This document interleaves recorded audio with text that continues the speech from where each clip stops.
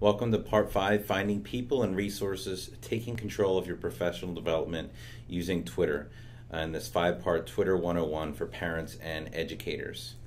So over the last 4 parts, you've learned the language of Twitter, some of the basics and how it works.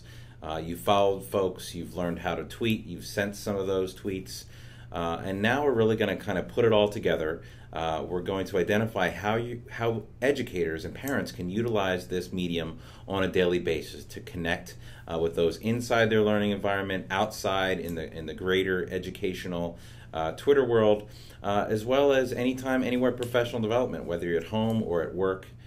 So what we're going to do is kick this segment off with a video from the Department of Education's Office of Educational Technology. You're going to see some familiar faces in this video, maybe some folks that you've already followed over the last couple sections of the course, and maybe some other people you'd like to follow afterwards. I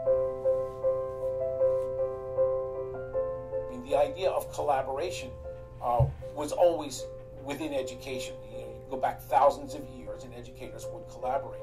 But technology has taken us to a level where we can collaborate beyond our wildest imaginations. Yeah, I definitely feel like I'm a connected educator. My journey to being a connected educator started about 4 years ago when I joined Twitter and started discovering this world of amazing other educators who are doing incredible things. I think we're at a very unique moment in time. It's not just that the technology has enabled these conversations, but then it also calls into question where are the core values of how teachers learn, how learners learn, how teachers learn, and how much do they learn from each other. It's the most impactful thing you can do in your career as an educator is to be connected. Otherwise, like, how do you know you're doing well? How do you know that you have support and that you're using the best tools that you could possibly use to enhance learning? I got my current job because of Twitter. I don't think I could be an educator now without being a connected educator. It has become an essential component of who I am and what I do. So for me, it's like the number one necessary thing to be a 21st century educator is to be connected. Connected to colleagues, connected to students, connected to parents, even in social media. But you've still got the sort of formal mechanisms for top-down kind of information, the conference session or the professional development training or whatever it is. But you've also got this hallway conversation, which all of a sudden, through electronic means, has become magnified into this incredible worldwide community, where within minutes, an educator in Europe or in Australia or in Japan can be sharing ideas. They can be sharing ideas with each other. The beauty of being connected is you can plug in any time of the day, no matter where you are. And all of a sudden, you have educators previously isolated, now sharing information back and forth the way they would at a conference. As a librarian, it's like you're the Lone Ranger. I mean, you're by yourself, you're in the library, you know, you look around for your community or your team and you're by yourself. So where other subjects, you know, you get the PLA team, they meet, they have PLCs, you really don't have anyone else. So I rely on those online communities to give me that support that I can bring back to my school, to bring back to that culture. You know, I can tell more than one story of working on something literally in the middle of the night and putting something out on Twitter, asking a question about a piece of software or what the term is for something in education, and literally having, because everybody else in the Western Hemisphere was asleep, having people in Australia or New Zealand answer my question and just be blown away by that within 5 minutes, getting feedback from that. Most people I've found that have built a personal learning network have sort of done it organically.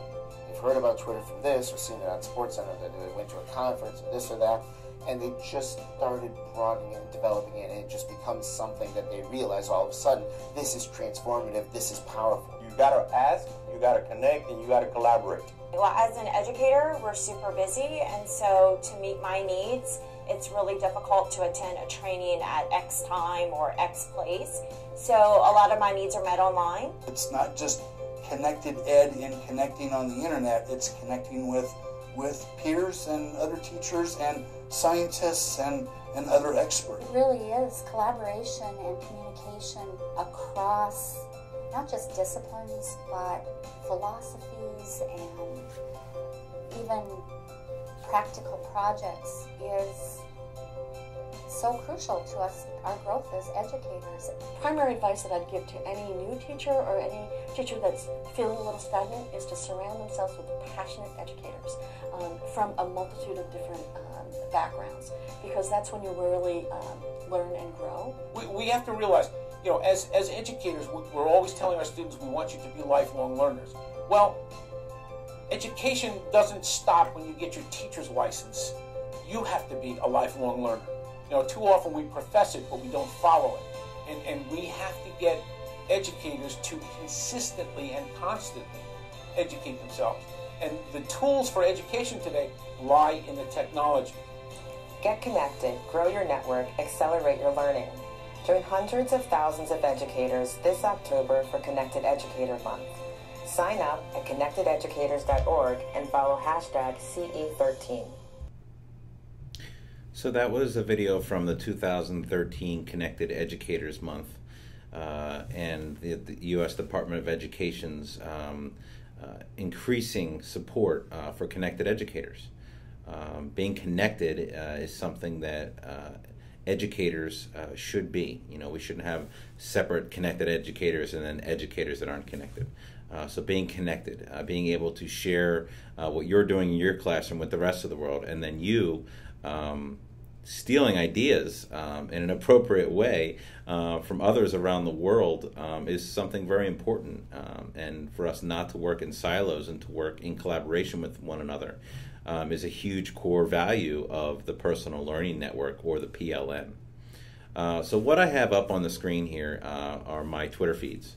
And really this part is going to show you, you know, a couple shortcuts, how we use Twitter on a daily basis to search for items, to connect with other folks.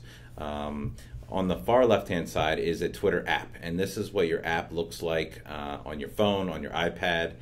This is the Mac Twitter app. I use this most of the time. I don't use a lot of special tools. I know a lot of people use Hootsuite, and they use TweetDeck, and they use TweetChat and Twubs, but I really just use the normal tools to connect. So this is my feed, and it updates in real time. You know, so during the school day, I will have that tweet up on the left-hand side of my computer throughout the day, and be working here on the right side of my screen on, you know, other projects or email or connecting with someone or Skyping, whatnot. But I have that feed of professional development coming in all day long. So let's go back over here to the main page on the twitter.com, and in the search bar menu we're going to put in a couple different searches. So the first one, EdChat. Again, this is the most general education chat out there. It's the busiest. You'll find it being used 24 hours a day. You know, you're up in the middle of the night. For somebody out in Japan or Australia, that's the middle of the day for them. You know, so they are also leveraging that international hashtag. So hashtag EDCHAT. If you're a school principal, CP chat, Connected Principals chat. This puts you in contact with all of the other principals around the world, and some of the resources and the research and the leadership strategies that they're sharing. If you're an elementary educator, hashtag LM chat, put that in the search bar, and this is going to lead you to resources from elementary educators from all over the world. And you can see as you look deeper into the folks that are tweeting, they are adding hashtags that relate to what they're tweeting. NT chat. Here's someone that put NT chat on the end. This is for new teachers. So if you are a new teacher or you know of a new teacher on your staff, these are resources that new teachers can use immediately, you know, as a virtual mentor, so to speak. There's a new teacher chat every Wednesday night at 8 p.m. Eastern, led by Lisa Dabbs. And that conversation is all about supporting all of the needs of educators that are new to the profession. Depending on what school you work with, depending on the leadership at that school and what's important, you have a really enriching mentoring experience, or you have one that just is, here you are, this is your job, you're expected to perform, and everything in the middle. So having hashtag #NTChat there to support new teachers is really valuable. Another hashtag chat that happens on Wednesday nights at 9 p.m. is PT Chat. This is parents and teachers. Each week there is typically a different expert or researcher or author that joins us. We're going to have Arnie Duncan coming up in April. We had the superintendent of Maryland, Joshua Starr, on last week.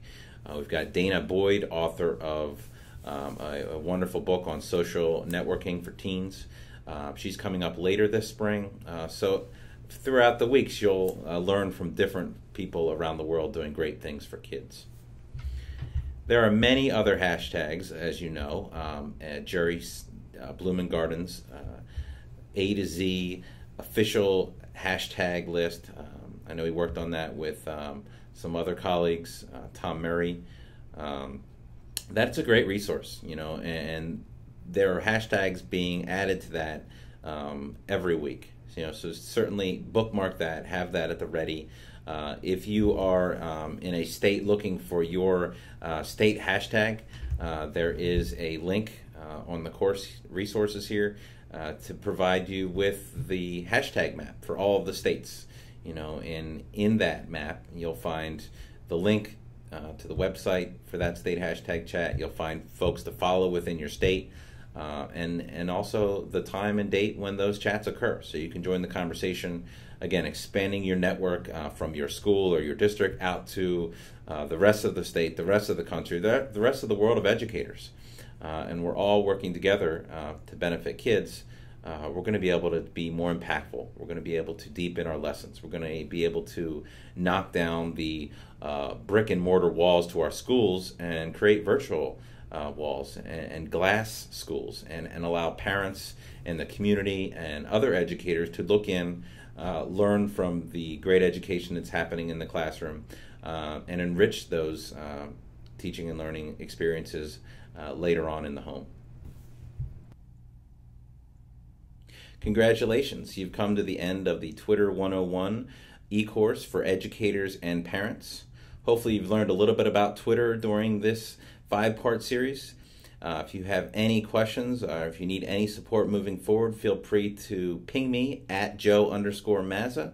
I encourage you to use the new teachers to Twitter hashtag #NT2T. And that is, again, a virtual support group for people new to Twitter. So anything that you tweet, make sure that you have that hashtag at the end of it. You can also feel free to add hashtag #EdChat. I hopefully will see you on Wednesday nights at 9 p.m. Eastern for PT Chat. And again, this is Joe Mazza. Thanks a lot for hanging in during this 5-part Twitter 101 course for educators and parents. Take your time, keep calm, and tweet on. See you out there in the Twitter sphere.